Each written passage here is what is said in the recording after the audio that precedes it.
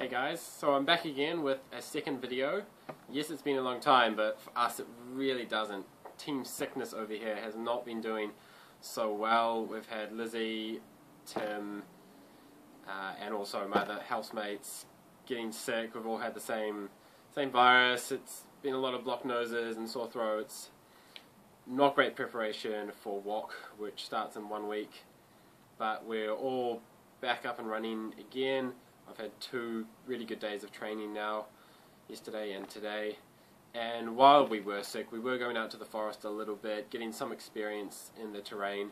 So what I wanted to do in this video is take you through a few of the training courses that we've done, some of the interesting points about the terrain, and some of the issues that we've been having. I've got lots of good GPS of me making plenty of mistakes, and also a few of me going really straight. So what I wanted to do mainly in this video is go through the training that we have been doing, talk a bit about the terrain, the forest, the difficulties that we're having with the map, especially talk about the physical nature of the forest, because that is really different to anything that we have in New Zealand. And I'll combine that with some screen capture from the computer. We can look at quick route, have a quick look at my GPS routes.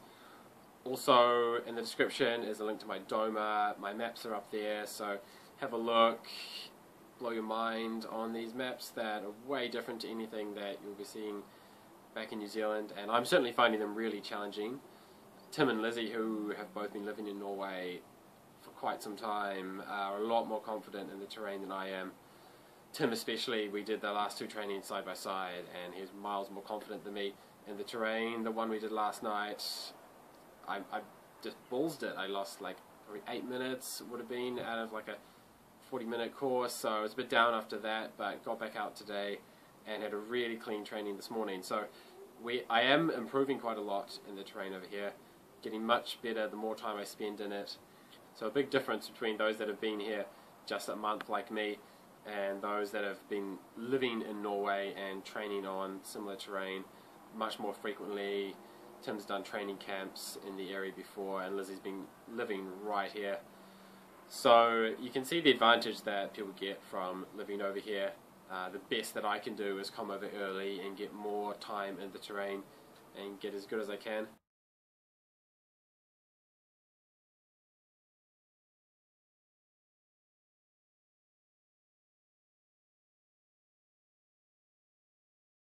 So having a quick look here at this training course that I did while I was sick last Tuesday.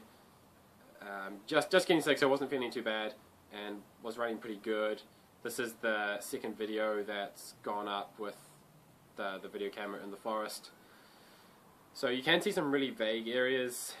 This bare rock shows approximately where this bare rock is in the forest. It's pretty loose, not like some of the stuff that we've experienced in Australia, where it's really obvious what's bare rock and what's normal forest. The bare rock over here is a lot more scattered. It's covered in moss and heather, and different mappers are presenting it quite differently. Quite often it's done with the yellow instead of the grey. This one here is only done with the grey. So these vague areas are quite hard, I think, because it is a lot harder to run in a straight line than in the artificial forest that we're used to in New Zealand. So I'm working really hard on trying to keep my direction strong with my compass. Still finding it quite difficult. You can see my exit out of 2, not really getting that quite so well. These little pits and all the stony ground is all artificially mined. It's all pretty old, but you can see all the square chunks. Here's a quick look at a video from another map where you can see the stony ground and all these chunks of rock that are just left there. It's really nasty to run on, so ideally you're avoiding it, but it is quite obvious and it is quite visible. You can see the forest is quite open in places and you can see quite far. So back on this training course, here I'm getting it quite good. I'm running in a really nice line. These cliffs here are big cliffs, you really notice them. Getting down them is relatively easy for most of these, but getting up is a bit harder. They're pretty steep, most of them. And you can see coming down these cliffs at the end, it is pretty rough. Some of these hillsides, there's a lot of rock on the ground. Here's a sprint training course that I've done right here locally in Halden, so I just had to run down the road 10 minutes, start this off, and boom, there's a sprint training course so easily done. Most of the old towns around here are mapped.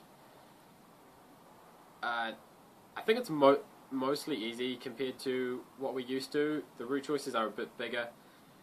They can be made quite tricky with, for example, these fences.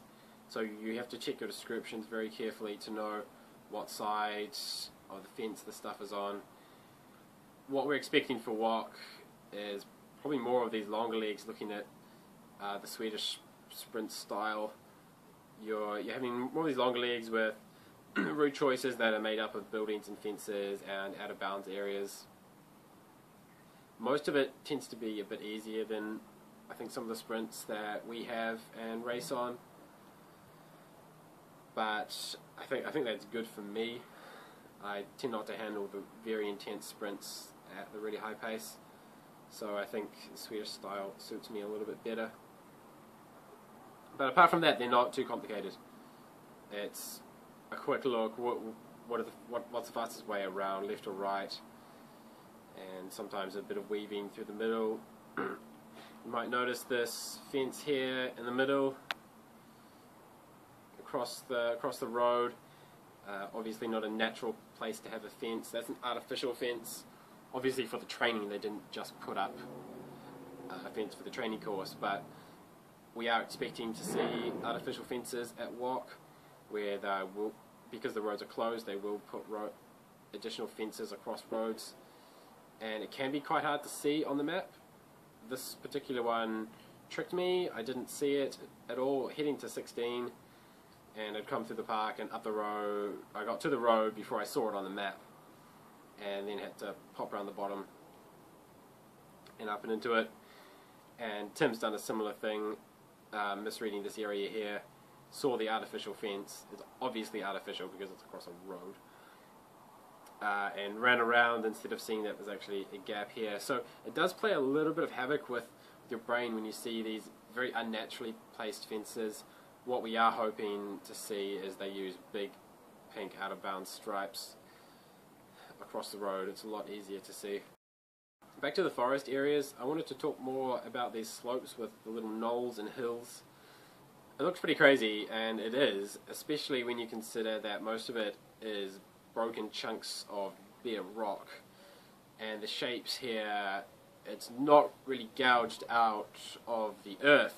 The shapes in the land are much more to do with how the rock's sticking out of the ground, and some of these sharp shapes are really just the edge of a rock, and it looks like a cliff.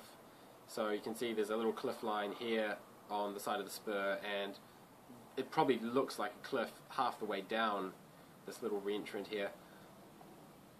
And much the same, whenever you see these straight edges, straight contours, it is likely to be quite a sudden drop because it's a half cliff, not high enough to be mapped as a cliff, but it can be really tricky, and I had a lot of trouble in some of these areas earlier in the week trying to discern what is a cliff and what isn't.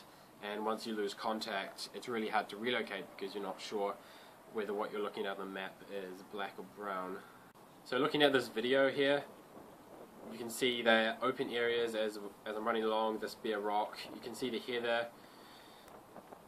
This, we're not entirely sure how it's going to be mapped. Different mappers seem to be doing it a bit differently, but there's going to be a mix of grey and yellow, representing the bits that are purely bare rock as the grey, and the bits that are a bit more mixed as yellow. Well, that's what we expect anyway, based on the previous maps from the WOC map maker.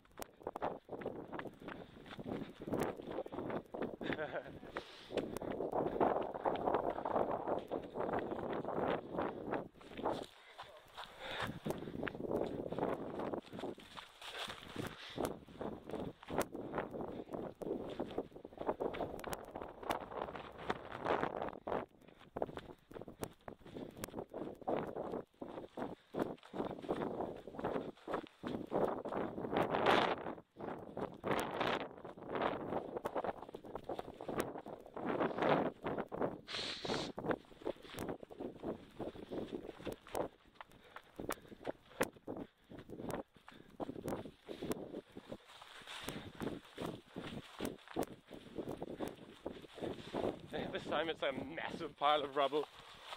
Some other things we've found running in the terrain over here. I think someone's going to break a leg at WOC. So I've had 3 occasions where I've put my leg down quite a big crack between sheets of rock. And the first one I did, here's the video for it. Oh! Oh! Shin. There's a massive hole there. Ah! Ah! Ah, shit. Skin is missing.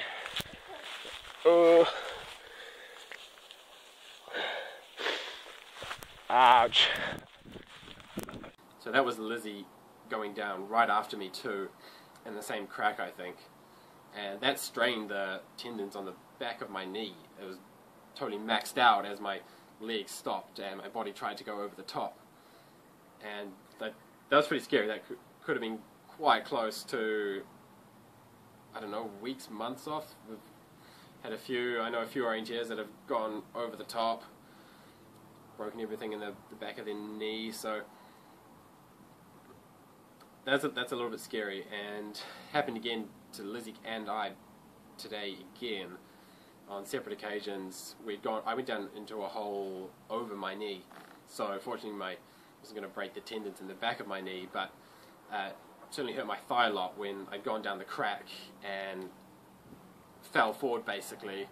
Most of my momentum just been stopped by my thigh, and you sprawl, and there's these cracks all the time. When you're running on the bare rock areas, you can see the cracks as you run over. There's these just gaps, and you can see them as they disappear.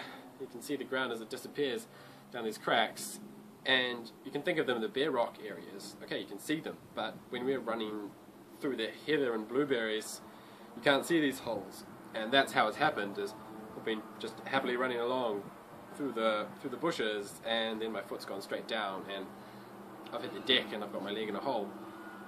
So it's a bit dodgy. And like all our terrain, it's supposed to be ruthless, and I like the fact that someone's going to get hurt, hopefully, and it makes the whole thing a lot more real. You know, you're pushing against the forest and taking a few risks, so that's really cool. But this is particularly rough. I've done a lot of running in Sweden and never felt quite the same as this, having stepped in a few of these holes already. So the plan for the coming days, I'm off to Oslo tomorrow. I'm racing Nighthawk, racing first leg, so the mass starts at night time with a few hundred other people running off into the forest in the dark with massive headlights.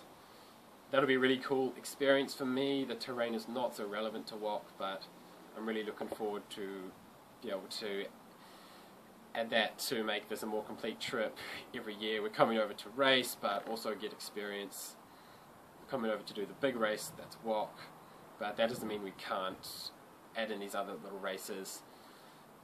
Instead of just being so focused on the one race, we have to think about future a bit more, and also the rest of our training. It's really valuable for us to do these other big races. Also doing a world ranking event 2 days after on the Sunday in Oslo, and that should be the last fast race I do before racing WOC at the end of next week.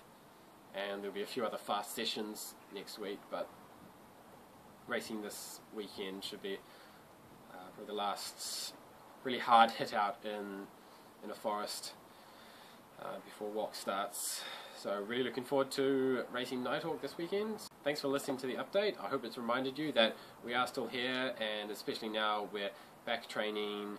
More team is arriving over the next few days, and once we've moved in as a team next week, there will be more of these videos. Please like and share these videos, subscribe to the channel, and you'll see more updates coming over the next 2 weeks from the New Zealand team. See ya!